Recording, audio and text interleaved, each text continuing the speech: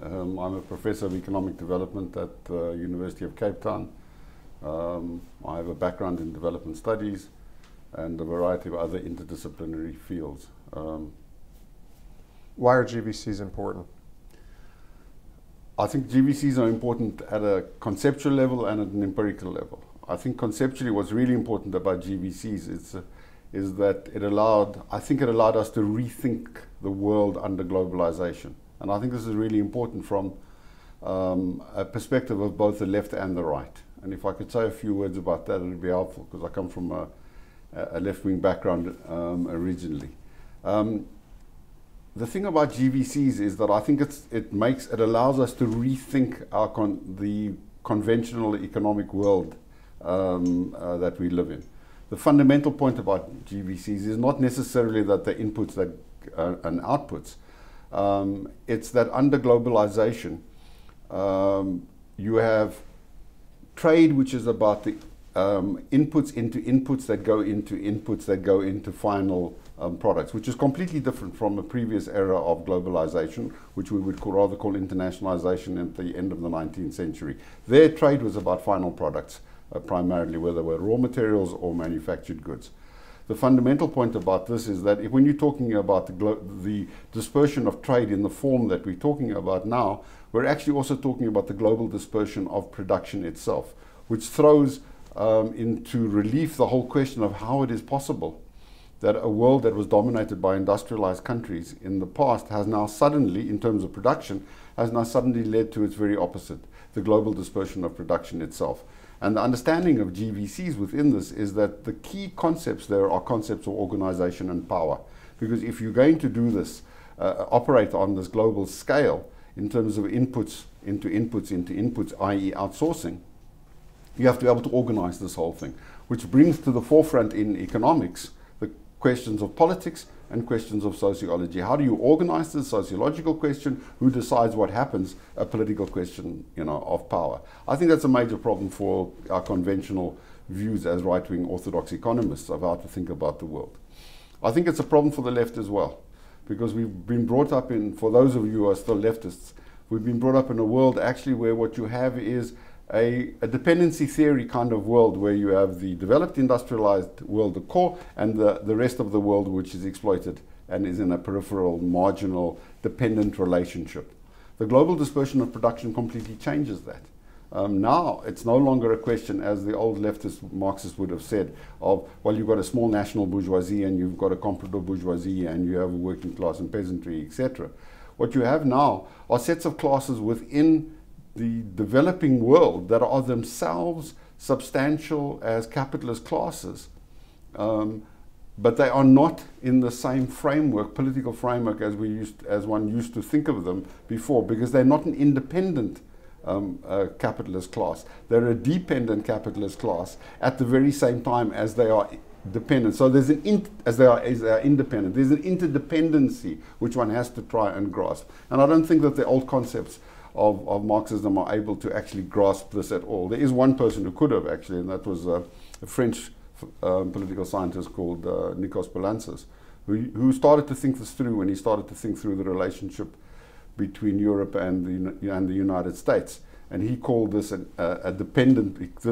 dependent bourgeoisie, he called it domestic bourgeoisie. What he was trying to grapple with is this interdependence of a world of the beginnings of globalization. We now have this on a global scale, and we have to, if we're thinking about the developing world, we have to try and use these different kinds of categories. So I think that GVC analysis has put this at the forefront. This is nowhere to be found in any discussion that I've come across in terms of GVCs, but it's the political economy of how one can think of the interrelationships of power and class and production and accumulation and dependency and interdependency on a global scale. So conceptually, I think this is a major step that's different from what we had before and allows us to understand globalization.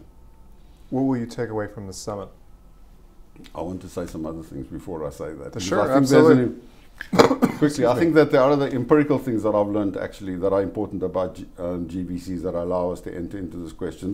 The key question that we have is, if we're trying to understand GVCs, what are they like? What are they about? And what Raffi Kaplinsky and I tried to do is to develop a conception which says that you have vertically specialized GVCs, which are basically about production that takes place in parallel. It could happen anywhere in the world.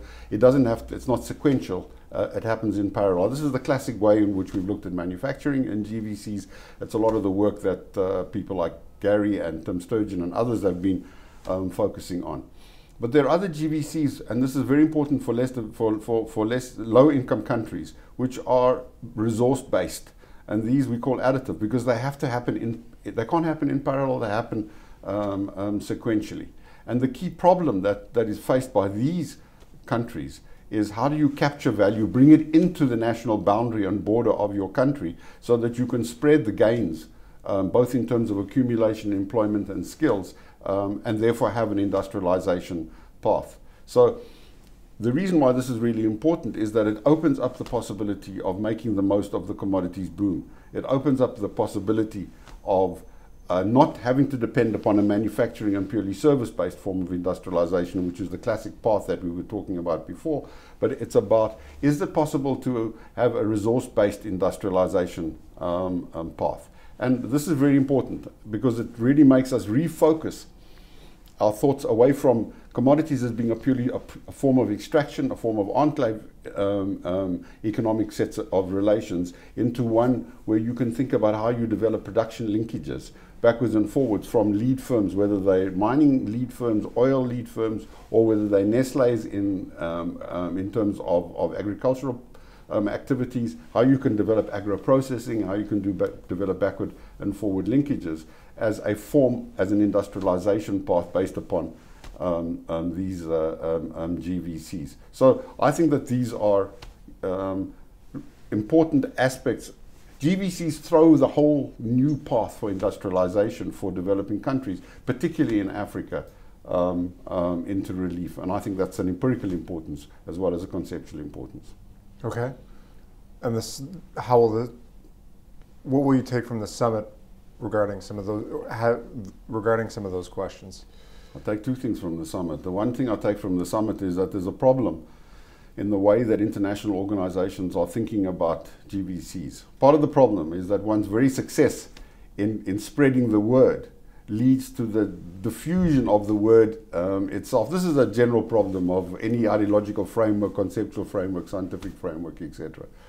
The problem is that GVC is now becoming important and people are seeing it as important, but they potentially see it simply as a set of trade relationships on a global scale. And what GVCs describe is the way in which the global dispersion of production leads to the global dispersion of trade.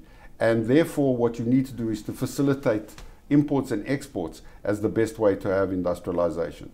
So what this is just a form of understanding of GVCs, which is problematic to me, because what it's really saying is that GVCs is the most pure form of a free trade world.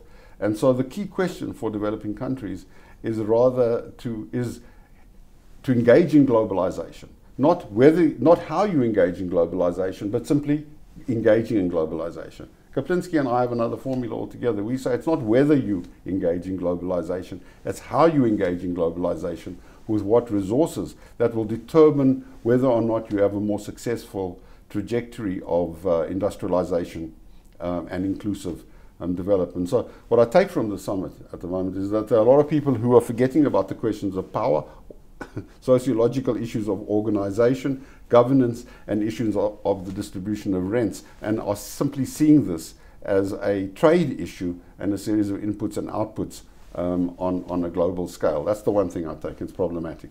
The other thing I take from the summit is that we clearly need to stress again what we think are really important, in GVCs. And the importance of finding ways of institutional intervention to be able to help developing countries. We need to be able to stress that it's a combination of market failure and institutional failure that developing countries face as they engage globally in global trade and within GVC. So those are the big issues that I take from the summit, and I think we're going to have to tackle these on a conceptual and an empirical basis. Okay. Have we covered everything you wanted to that's- discuss? I think that's fine for now.